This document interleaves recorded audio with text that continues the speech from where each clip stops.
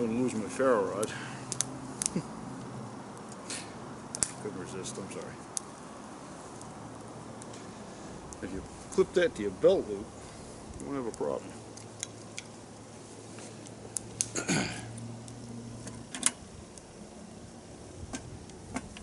Alright. Can't get our water boiling here. Gotta get some more fuel for the fire though.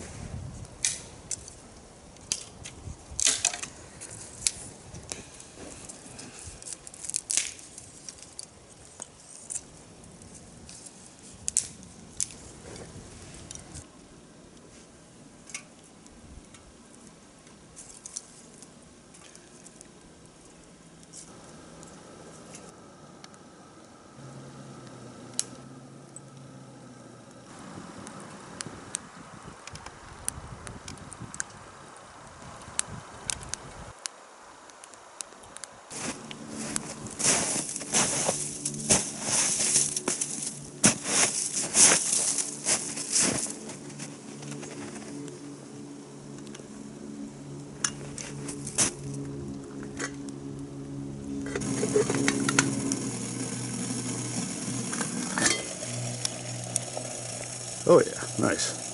Put our ramen in there. We got our 2 cups of water boiling.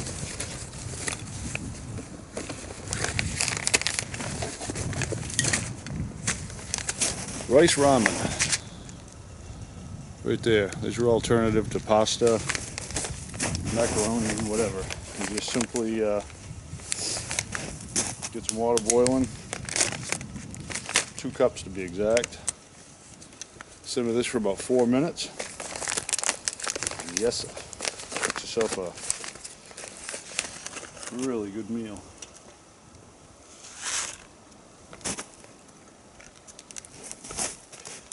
Preferably take the seasoning out of the package first. It's always a learning experience. I don't know why I forgot to do that.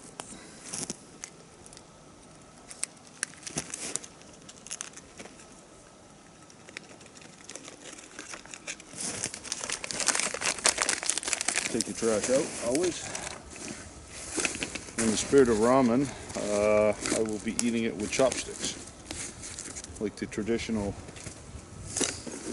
way.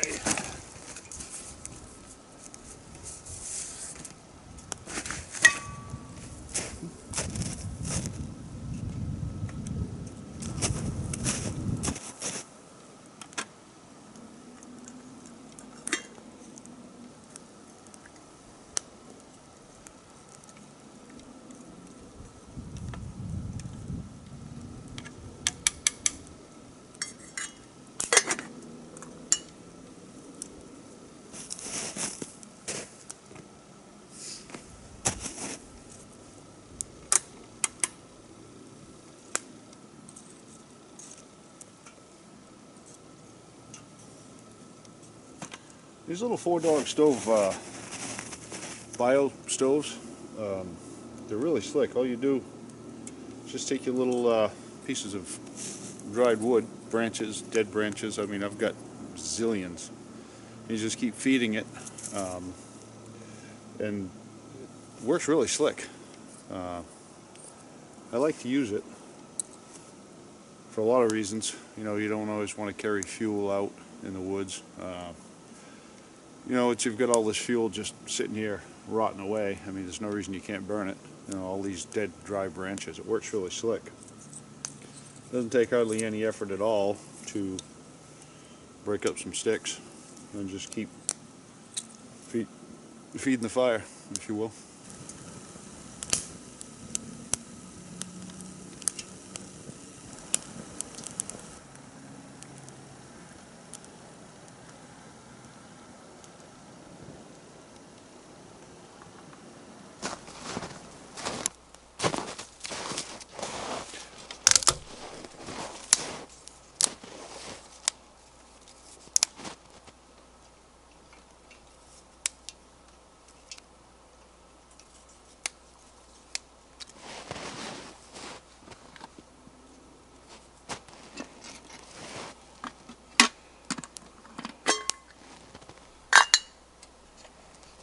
Yum.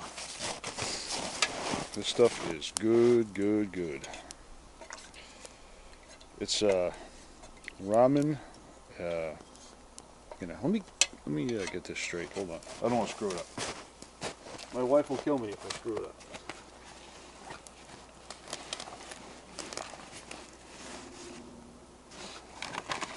It's kind of weird because she says, "Be careful out there, don't get hurt." But if I screw this up, she'll kill me. So, just kidding.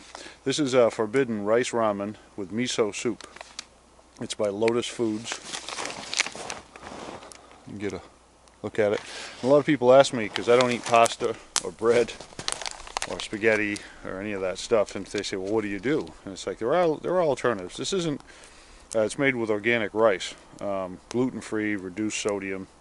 Okay, it's not technically health food, but it's a great alternative, and it fills you up when you're out here on a cold day, checking the deer yards and doing a little rabbit hunting. But really good stuff, and I like to eat it traditionally with my chopsticks. And I don't have a cup, so I'm just going to eat right out of the Morse bush pot, which is a slick little rig, as you all know. But, you know, I get out here and I start pondering what it must have been like. If you don't know miso soup, if you've never had it, you should give it a try. It's absolutely delicious. And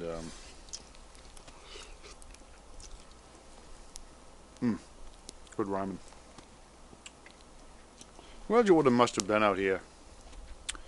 Because I'm out in the deer yard, and because I'm just monitoring them, I'm seeing how they're, you know, what's going on this time of year. But back in 1890, the first fishing game detective, B.P. Chadwick, was hired with a salary, I think, of $250 a year to, I think, take care of Coos and Carroll County on snowshoes. And the idea was he was out in the woods, you know, chasing what they call crust hunters, which were basically guys that were poaching deer, or people that were poaching deer.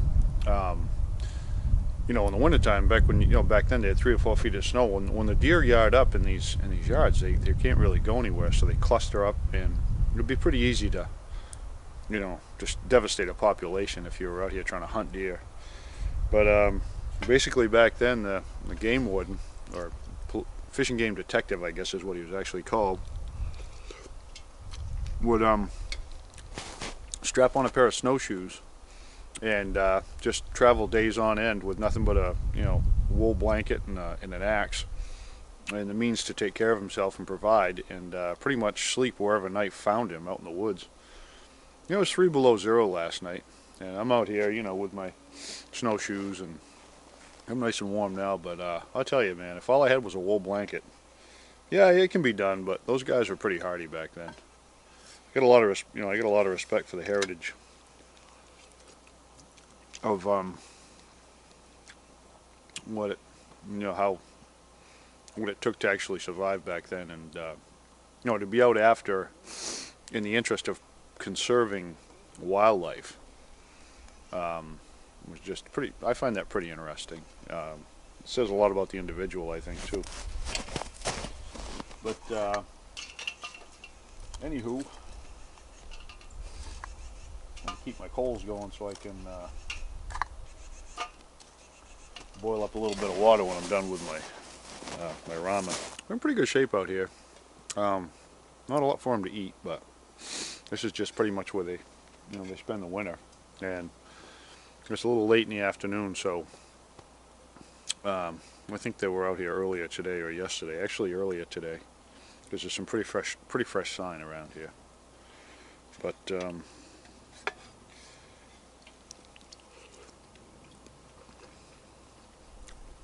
stuff delicious. I get a lot of questions. For instance, why don't you use a ferro rod when you light a fire out in the woods? A few people have asked me that. It's like, well, that's a fair enough question, but I never leave the house without one of these, a Bic lighter. That's my #1 fire starter. I know there's guys out there that, you know, they're into the bow drills and the fire sticks and the ferro rods. They live and die by the ferro rod. And I don't necessarily, I mean, it's good. That is definitely a skill, like the bow drill. That is a skill. And it takes a lot of practice and a lot of, you know, hundreds of fires before you're actually good at it. And even then, I think anyone who's very successful at a bow drill fire will tell you there are days it just doesn't work. So you got to have a backup plan. I love doing, don't get me wrong, I love doing a fire rod, ferro rod. This one here is from Badger Claw Leathers, who does a lot of custom canvas leather work. Obviously has some nice ferro rods. And then I clip it to my belt loop as soon as I'm done with it, so I never lose it, and then it just rides right along in my front pocket. I clip it onto the belt loop right there, and it won't fall off. But because that wouldn't be good. But you know, basically today I felt like playing with my ferro rod. As you can see, I used I carry jute twine with me all the time, because for a multitude of reasons. It makes a good wick. It's a very good fire starter. It also works, you know, for like any other twine or string for lashing things together, or whatever you want to use it for. But it's a great fire starter, and that's probably one of my go-to tinder, if you will, I guess, because you can get it at a hardware store. It's cheap, multi-use type of product, and it works. As you can see, I just got I made a little tiny twig bundle with some jute twine, and boom, we had fire. That's just my preferred method. Not saying, I'm never going to tell you that's the only way to do something. There is no such thing as one way is not the only way, no matter what you're talking about. And you find people get kind of set in their ways with different procedures or you know, habitual, the way they do certain things. Like some guys live and die by the bow drill. Well, that's the only way that they're going to start a fire, and that's fine. There's nothing wrong with that. I'm just saying there's more than one way to skin a cat. And you know, I guess being I don't know, just an all-around, you know, woodsman, I guess. That's what I guess that's what you call me. Yeah, pretty much, it comes down to practicality most of the time. You know, this isn't a survival situation. I've never been in a survival situation, in the respect that I never went out where I wasn't prepared to spend the night or whatever. Lucky, whatever. I've never been in a plane crash. I've never been in a, you know, car accident out west where you're, you know, hundreds of miles from help or whatever, this, that, and the other thing. And those things do happen. But as far as like being in a survival situation, it's just never happened to me, because I've always planned out my day or my activity, and you know, it was what it was. But the trick is, it always comes, I mean, I guess the answer is it comes down to preparedness. And if you go out with, you know, I always have Bic lighter, matches, and I always have a ferro rod. Those are my 3 fire starters. I've done it different ways, you know. I've started fires with flashlight batteries, car batteries, magnifying glasses, you know, bow drills, whatever. But the reality is, I'm out here to either hunt, fish, camp, or whatever. I'm really not out here to practice primitive lifestyles, if you will. I think people who like primitive, you know, primitive fashion, if you will, they're more apt to, you know, stick to the bow drill or the fire drill, whatever you call it, hand drill. You know what I'm talking about, where you rub your 2 hands together with a stick. Very difficult to do, very difficult to do. And I'm not making light of that, but it's just not my. I guess I'm answering a question as to why I don't do that, and the question is, it's just not my style. But I admire those who do it on a regular basis. And the fire rod's a lot of fun. Ferro rod, rather, is a lot of fun to play with. It is waterproof. It'll pretty much work almost underwater. I've done that many a time. So is a Bic lighter, and so are waterproof matches. You know, with those three things, you're pretty much going to get a fire going. And I have to throw in a caveat: as long as you have material around you that will burn. And that's why I like to bring the jute twine, because I know I've always got that tinder. I mean, if I can find birch bark, swale grass, you know, whatever, any other kind of twig bundles, I do a lot of twig bundles, work very good. But, you know I've got the ability to at least start a fire. Now all I have to worry about is finding the material to keep the fire going. And that's pretty much what I live by. But anyway, so today I guess I'm out here in the spirit of BP Chadwick, and just walking through the deer yards, just enjoying the day. Very, very lucky, very fortunate to be out here. So I'm going to finish up my ramen and see if I can't jump a rabbit on the way home. I'd really like to have rabbit backstraps tonight. Haven't had them in a while.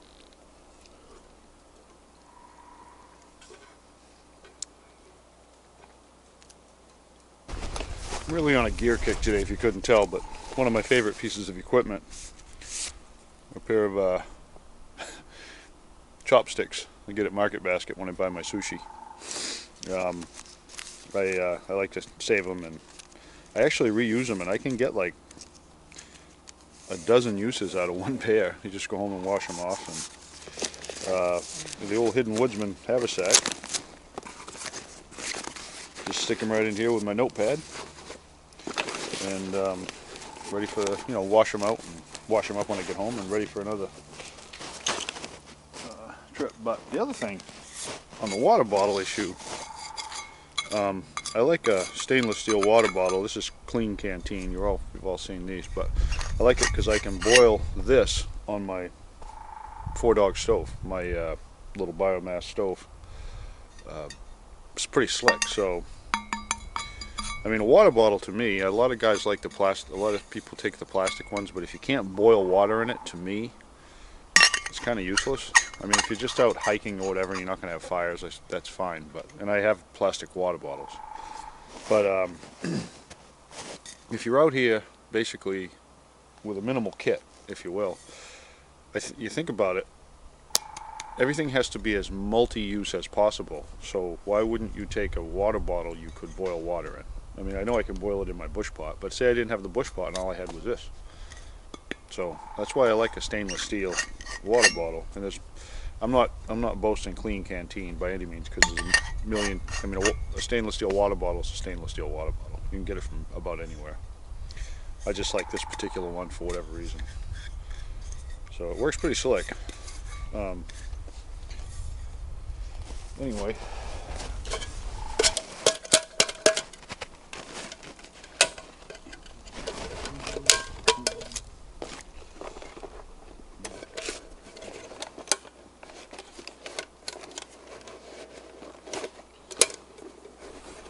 Well, this little canvas bag is also from Badger Claw Leathers. I really like his products. I'm looking forward to seeing him at the New England Bushcraft Show this spring. And a little 4-dog stove, little bush cooker. I am spacing what they actually call this. It's the 4-dog little, you know, and it also comes with the alcohol burner, so you can burn alcohol in it, which is pretty slick. It's nice and neat. Out of that little bag from Badger Claw. There's your cook kit right there. And then that goes very nicely down old Hidden Woodsman. I'm gonna strap my snowshoes on and get at it.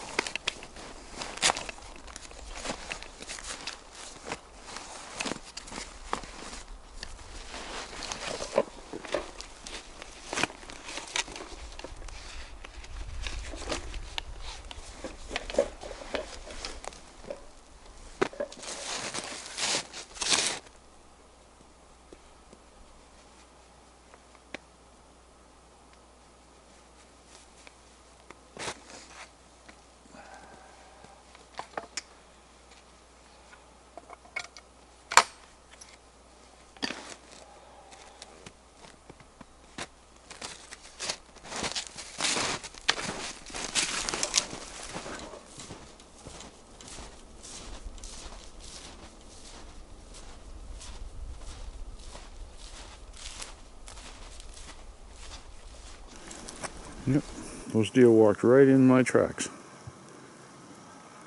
that I came in on a couple hours ago, whatever it was. Ain't that something? They literally walked right in my tracks. We got an old rub from, earlier this year, but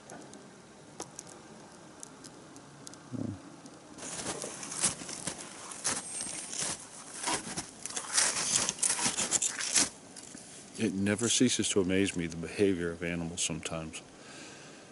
I walked in here a couple hours ago, I don't know, 3 hours ago, whatever it was, and the deer have, when I was down there in the bedding area,